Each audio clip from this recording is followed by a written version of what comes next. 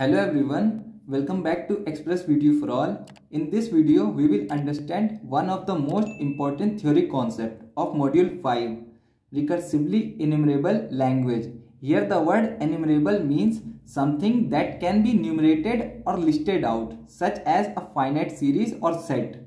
So this topic appears in VTU exam repeatedly, and once you understand it properly, it becomes super easy. So let's begin with the definition. The definition says that a language L is recursively enumerable if there exists a Turing machine M such that for every string W, where W is an element of L of a language and M will be halt and accepts the W string, and there is a condition: if W string is not belonging to the language, then M may not halt.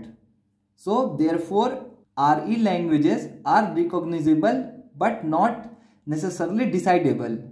So RE languages can be enumerated by listing all accepted string of M.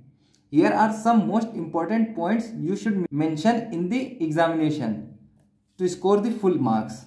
So first point is, every recursively enumerable language can be recognized by a Turing machine. This is a very important point. You have to write it. And the second point is, but not every recursively enumerable language is decidable.